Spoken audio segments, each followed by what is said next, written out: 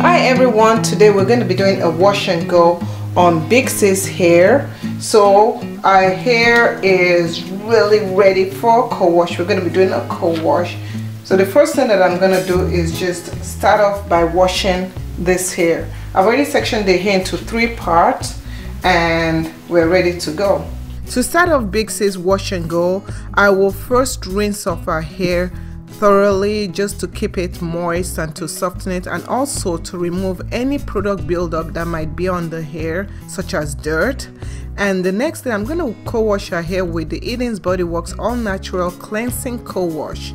I use a lot of this product. I'm kind of heavy-handed with that, but I find that when I do that, it really does the cleansing job really well. So washing our hair first, and then next working on our scalp area just to loosen up any product buildup that is on the scalp. After that, I will proceed to doing the rest of the hair and then rinse the hair thoroughly with some water. Once the hair has been rinsed off, I remove any excess water, and the next step for me is just to check our scalp and look and see if there's any areas that I've missed. I'll be using the lock method, so what I'm doing right now is just putting some oil all over our hair and making sure that I also massage some oil into our scalp.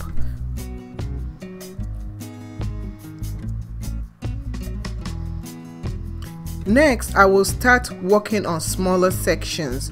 This is how I'm gonna do the wash and go. I'll first apply some oil to the ends of our hair and also to the rest of our hair.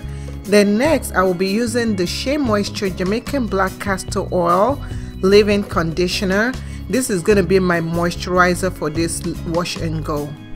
I'm working in small sections and generously applying this moisturizer on our hair.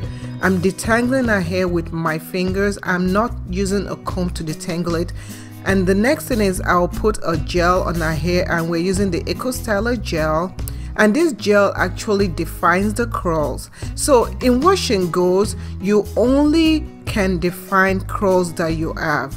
As you see, Big Sis, she's a 4C girl. She has a little bit of curls, so she has some 4B in there. But it's very hard to define our curls, hence why I've not done a wash and go in a while, just because I have had a hard time defining our curls until I did this wash and go 1 month challenge, and I understood that doing wash and goes does not really mean defining curls, it's just a style. So she likes her hair soft, she doesn't want the crunchy look, so that's why I put a lot of conditioner in it. And I just take the hair, put the gel as much as I need, and kind of separate the hair in, you know, the way that the hair actually normally clumps together. So once I'm doing this, sometimes the hair will get so dry in the process, and I'm just repeating the same thing, making sure I saturate with some water, apply the conditioner, and then apply the gel to it. Now you can see sometimes we get tangles in there. Make sure that you thoroughly detangle the hair before you start doing this.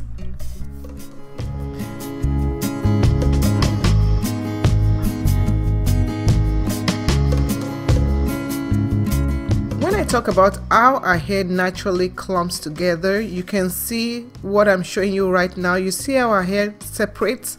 That's what you want to focus on. You want to focus on how the hair separates on its own and just remove those strips of hair individually. You can also rake in the product in the hair. So this is our hair all filled with product, gel and moisturizer, and the next thing is for her to shake it, and that's one thing that she enjoyed doing. So after shaking it and kind of letting the hair naturally clump the way it wants to, our very next step will be to kind of dry it a little bit, and for that we are going to diffuse our hair. I'm using my diffuser nozzle on my blow dryer, and I'm using it on medium heat and on a high setting just to quickly drop a little bit. I do this so that the hair will dry faster than normal, But the next thing that I would do is just to take my concentrated nozzle and then just stretch the base of the hair. Last of all, I put the blow dryer on cool and just blow the hair for some volume.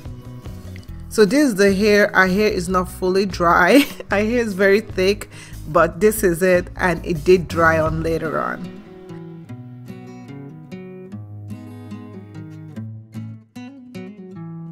So this is our wash and go. This is the first time she's doing a wash and go. It only gets better from here. Thank you so much for watching, and we'll see you in the next video. Bye. A lot of people always say that if you're in the category like 4B, 4C, you can do wash and go, and I think I've disproved that logic.